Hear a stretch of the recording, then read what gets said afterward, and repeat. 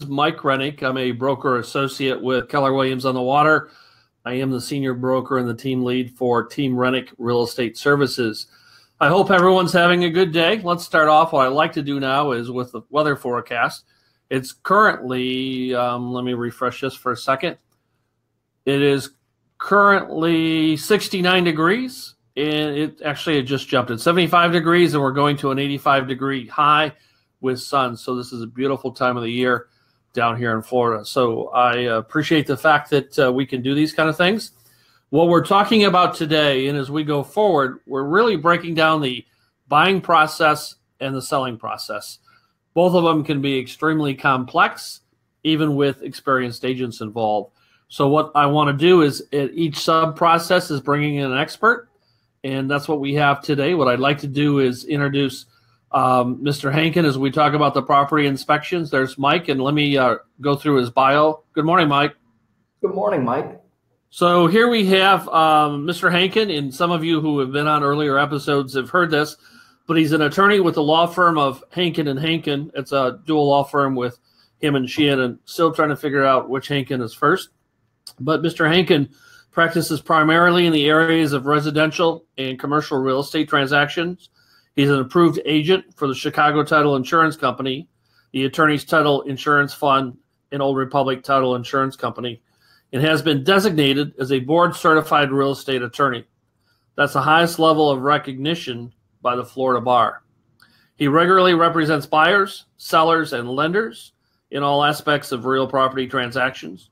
Mr. Hankin grew up in Sarasota, attended Riverside High School, and then went on to Emory University, where he received his bachelor's of business administration, and Wake Forest is where he obtained his Juris Doctorate degree. So good morning, Mike. Welcome. Thank you for being here. Good morning. Thank you so much for having me on again. So if I can just hit a couple of buttons here. Remember on this as we explore the technology, we're one button away from me making a huge mistake and wiping this out. So I'm going to try to keep my hands and fingers off the keyboard here. But what we want to talk about today, and it's a very, very important topic called property inspections. And I'm asked that question as a broker all the time by my buyers, should I have a property inspected? And my answer always is yes. And from a seller perspective, my sellers ask me, what must I do to get ready for property inspections? So I just want to have an open-ended conversation. And Michael, I'll let you kick us off. So thank you again. Sure. Well, again, thank you so much for having me. Inspections, in my experience, are the number one issue that creates further issues for us in real estate closings. And it's a complicated issue. One, you have the various intricacies of the building code and what's working condition, what's not working condition. But you also have two different types of contracts that have drastically different inspection provisions. So if you were on an earlier episode, you might have heard me talk about the different forms of contract. And this is one of the areas where making that decision to use the as-is contract really provides some benefits during the inspection phase. So if you use the as-is contract, the inspection phase gets pretty simplified. You have, by default, a 15-day inspection period in that contract. You do whatever inspections you want within your 15-day period, and then you either cancel the contract, don't cancel the contract, or try to negotiate something with the seller for anything that you found during your inspection period. So I don't want to belabor that too much since I covered it in an earlier video, but if you use the right form of contract going into your inspection period, things get much simpler. Now, let's say you didn't use that as-is form of contract. You didn't hire Mike as your realtor and he didn't steer you to use the right contract. It happens sometimes, too often, I know, but sometimes. The other form of contract is what I call the repair limit contract. In this contract, it has kind of a convoluted back and forth structure. So under that contract, there's a 15-day by default inspection period. And within that 15 days, the buyer or buyer's agent has to notify the seller of those items which don't meet the repair standards. Repair standards here would be the general, it has to be in working condition. So let's say you do an inspection and you find out that, let's see, there's some water damage on the ceiling. And you look up and you say, I don't know what caused that water damage. The working condition would only require the seller to fix whatever's causing the water damage, not necessarily the cosmetic symptoms of that damage. So first of all, buyer does their inspection within 15 days, tells the seller, these are the things that aren't in working condition. The seller then has to go out and within 10 days after getting that notice from the buyer, has to go out and have their own inspections, their own repairs and estimates, their own estimates of the repairs done. Once that's done, you look at that number and you say, is that above the amount the seller's obligated to repair under the contract or under the amount the seller's obligated to repair on the contract? If it's under the amount, the seller's obligated to fix whatever the item is. If it's over the amount, the seller then gets to say, hey, I'll fix the extra, or no, I won't fix the extra. If the seller says, no, I won't fix the extra, then the buyer would have the right to cancel. If the seller doesn't say anything, and this is kind of interesting, then either party has the right to cancel, which people don't usually think of. Now, I mentioned something there quickly, which some of the viewers may have said, what the heck is this amount that the seller is obligated to repair? In that repair limit contract, there's an amount which a seller is obligated to repair. The default in the contract is 1.5% of the purchase price, but as most things in the contract, it is negotiable. So I'm sorry I gave you a lot of information right there. I'm sure there's questions. So let me back up and see if I can clarify any of that information for you a little further. So I think that's, I mean, Mike, that's great information. Let's go back to the beginning of the process. So a buyer is putting an offer in on a property here in Florida. Florida law, and correct me, this is a statement, but it's really a question. Florida law requires the agent and the homeowner to disclose any known problems with the property. Is that true? Yes, the seller and their agent has to disclose anything which materially affects the value of the property and is not readily observable. So a couple of adjectives in there. If there's an obvious roof leak and you look up and, hey, you can see sky when you're standing in the living room, a seller technically doesn't need to disclose that because it's obvious. So your buyers should look for obvious things because they can't sue or go back after a seller for things that they could have seen with their own eyes while looking through. So yes. Okay, so let's say we have a very honest seller and a very honest agent, and there's things with the home that the seller doesn't know about. In my mind, that's what the cost for the inspector is worth, is uncovering things that nobody has seen so far. Does that make sense, Mike? It does, yes. And it also, to a certain extent, keeps the seller honest. So if there is something that maybe your buyer wouldn't see, even though the seller knew about it, if they don't tell you, you have the inspector to hopefully find that. So let me throw a high hardball at you. It's baseball season. My baseball team in Michigan's not doing too well right now. But let me throw this question because we face it all the time. So we have a buyer and we've got a contract. And during inspection, we find out that the AC unit is 12 years old. The AC is functioning properly, but 12 years is probably getting closer to end of life. So, of course, the buyer respectfully wants that addressed because he wasn't aware that it was 12 years. And the seller's saying, well, gee, it's working fine. Where does that leave us at that point, Mike? This is a great question and really helps to illustrate why I prefer that as-is contract. Under the repair limit contract, the seller gets to say, the AC's in working condition, I'm not obligated to fix it. And the buyer's stuck with that AC, even though it may have a year or 2 years worth of usable life, and they may wind up having a large expense soon. something they may have not known about when entering into the contract, but they have no recourse under the repair limit contract. Under the as-is contract, full unqualified right to terminate within that 15-day inspection period. And so the buyer would have the ability to go back to the seller and say, I want a new AC, and if you say no, I can always cancel the contract.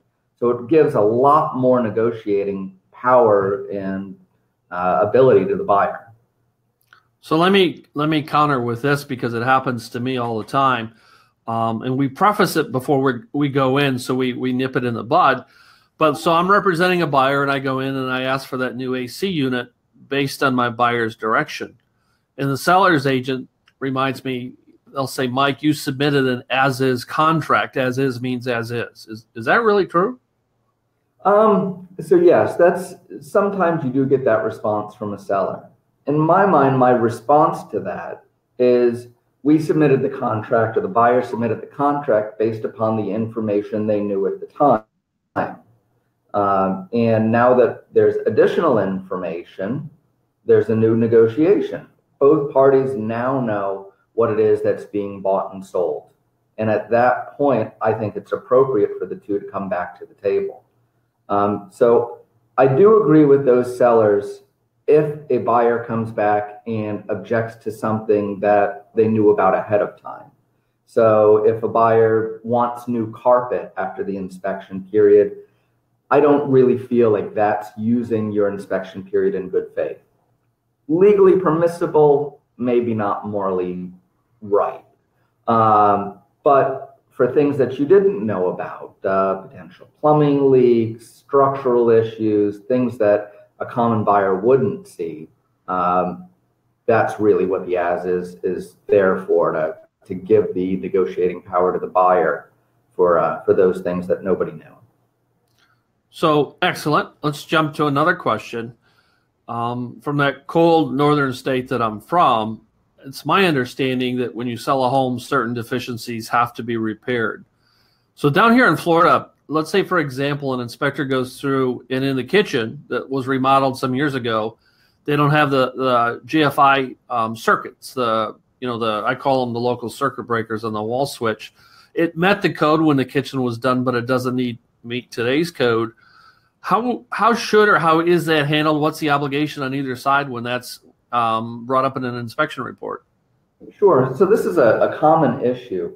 Many buyers think that properties have to be up to the current building code, and that's just not at all true. If it were, every time the building code changed, many, many homes would become unsaleable, and there would be a massive amount of remodeling to make all of those homes saleable again. So it just wouldn't be a working model to have the seller repair everything and bring everything up to code.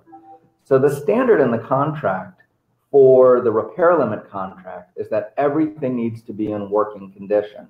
And that means that it's working in the manner that it was designed to operate. And the contract contrasts that with cosmetic conditions, which are aesthetic imperfections that don't affect the working condition. Under, again, the as-is contract, you'd have an unqualified right to terminate, and you, again, just get out of all of those disputes and issues. So to me, it really comes down to, in one of the basic business principles I feel very strong about, it creates a win-win if the contract goes forward, because you have a better idea of what you're buying, and the seller has a better idea of what they're selling. So at the end of the day, there shouldn't be any surprises after closing. And I'll just do a little commercial here. I love tough inspectors, because I'd rather deal with any headaches and any problems that may exist that we can't see with the eye before closing. Because after closing, there's limited recourse, at least in my mind. If someone tries to raise an issue, Mike, on a structural issue after closing that wasn't identified through the process or anything, there's really not a whole lot if the seller didn't know, is there? So you're in a tough spot at that point. After closing, you would have to prove that the seller knew about it, that it materially affected the value, and that it was not readily observable. And it's hard to prove that a seller had actual knowledge of a defect, because anything that's readily observable, they don't have to disclose. So you have to prove in a non-disclosure suit that the seller had knowledge of a defect which was not readily observable. So that's difficult to prove somebody knew something they couldn't see. And typically, the areas where it really becomes collectible or there's a good cause of action is where sellers done kind of a haphazard repair to an item and then failed to disclose it. But in the vast majority of cases, there's just no evidence that the seller had actual knowledge of whatever the defect is. So the key is to identify everything up front and handle it through the negotiations. And you keep going back to the two contracts, the as-is and the repair limit. The as-is actually allows the negotiations to continue where both sides can create a win-win environment if they elect to. You know, one side or the other could be really tough and difficult and could tank the deal, and that happens, and so be it. But this framework, you know, even it's called as-is. The framework is to create an environment where we can talk and where we can bring the buyers and sellers together, because if that win-win doesn't occur, that deal is not going to close, or it's not going to close the right way. That's the contract that we favor here at Team Renick. I think it just gives everyone a whole more opportunity, and I'll give you my opinion on the repair limit. So for folks that haven't seen that, up front when we write an offer, before we have an inspection, we ask the seller to commit a certain amount of dollars to fix things that we don't know that are wrong. So I'm just a little confused on why that's a good approach, because what happened is the seller will come back and say, gee, you know, we don't know anything. I'm not comfortable with that figure, so I'll change that from 1.5% to 0. The buyer gets the counter back and sees a 0 and says, well, gee, the seller doesn't want to work with me, which may not even be the case. So what we have, and I've experienced this, is we have an upset buyer and seller before we've gotten anything off the ground. And that's not a win-win scenario. That's not, in my mind, conducive to a good business relationship that we need to get this across the finish line. Is that a good way to look at it, Mike? It is. And also, the process from the repair limit contract is very convoluted, and it's not intuitive. What people think the contract requires is what they would do in their normal business relationships. They would have an inspection and they would say, hey, seller, here are the things I found. We fix them. And then they would expect the seller to say yes or no. In this contract, that's not exactly what's required. The seller's obligated to get estimates on all of the things the buyer identifies.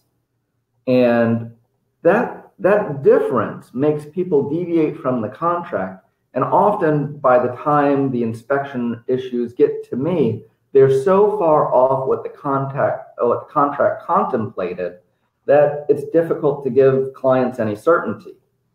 And I know I've harped on it over and over and over again, but the as-is contract just gets rid of all that uncertainty. You either canceled or negotiated in your 15 days or you didn't. So if I was representing a buyer and I wanted to use a repair limit contract, and we submitted it, and the inspection came out below the dollars, and the seller fixed it, even if the buyer didn't like the way it was fixed, I've pretty much got that buyer locked in at that point, don't I? Correct, right. And that's absolutely what Team Renick stands against. We're not interested in locking somebody in to something that's not right for them. The other contract allows the negotiations where if buyers and sellers don't have a meeting of the minds of what's going to get fixed, how it's going to get fixed, and the quality of the fix, then they can part, not probably as friends, but they're going to part company, and the deal won't happen. And to me, a broker that cares about their buyer, that's the only contract that should be used, and that's the only one we use here at Team Renick. Sorry for the commercial, but we're really not interested in locking somebody in and saying, hey, I got you, you got to go to the finish line. We're interested in what's doing right for the client, and I just don't see how the other contract can be right. It's always the as-is contract. Does that make any sense, Mike? It absolutely does. And it gets almost absurd when you apply it to things that most people have more experience with. So let's say I was going to sell you a car. But Mike, you and I have to agree upon the car before I let you take a look at it. But I will tell you I'll repair a certain amount of stuff in the car after you've looked at it. You'd look at me and you'd say, no, you're crazy. I want to go look at the car, make sure it's okay, and if it's okay, I'll buy it from you. And that, in a nutshell, is the difference between the two contracts and the way the inspections work. No, I love that analogy. I hadn't looked at it that way. So let me put you on the spot. Is an inspection process a critical process in the buy and sale of real estate? Absolutely. To buy something for hundreds of thousands or millions of dollars and not to spend the time doing the investigations and the expenses just asking for problems later, it, I think, is by far the most important thing a buyer can do in the process. So you would advise your clients, at least the buyers, that that's money well spent at that point? Absolutely, yes. And as a real estate agent, one of the things I feel strong about is that, because clients are always asking for recommendations for inspectors. And of course, we can't pick one over the other, but they'll ultimately ask which ones we've seen work the most.